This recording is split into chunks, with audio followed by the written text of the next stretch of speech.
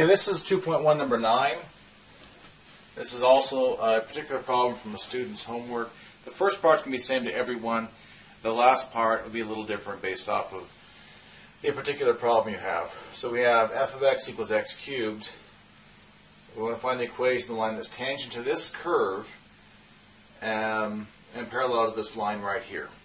Okay.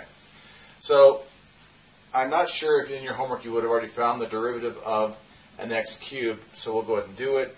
With the limit as delta x goes to 0 of f of x plus delta x minus f of x all over delta x equals the limit as delta x goes to 0 of x plus delta x cubed minus x cubed, because that's what we have here, over delta x. Expanding the x plus delta x cubed is this. If our limit as delta x goes to 0 of x cubed plus 3x squared delta x plus 3x delta x squared plus delta x cubed minus the x cubed. So the x cubes go away.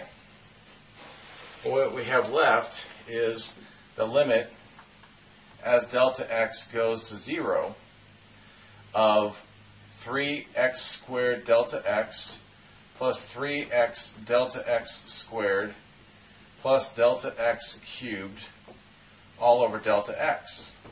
Now notice every term has a delta x in it, so if we divide those out, we'd have the limit as delta x goes to 0 of 3x squared plus 3x delta x plus delta x squared.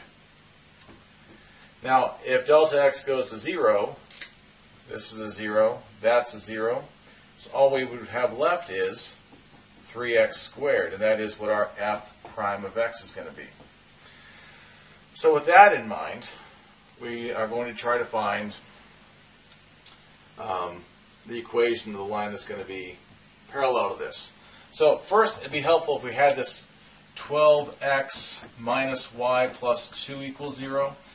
If we had y to both sides, we have 12x plus 2 equals y, or y equals 12x plus 2. Our slope here, which everyone should know what slope is by now, is that 12, the coefficient for the x. So we want to find out where 3x squared is going to be 12.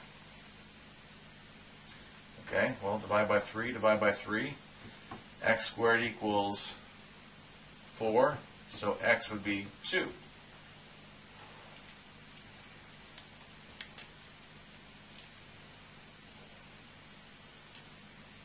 Okay, so that would give us this, where this is all happening where x is 2.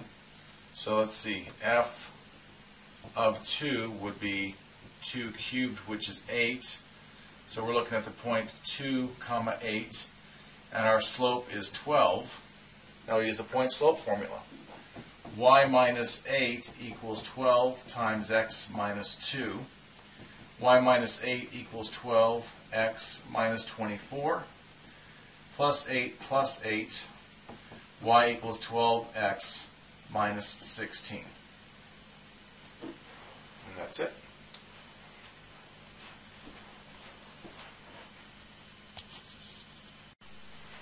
Okay, there were two answers to this one.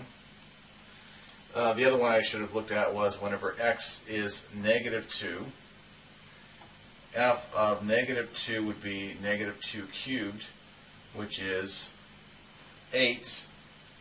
So now we're going to use negative 8. We'll use the point negative 2, negative 8. We're out of space here though. And m equals 12.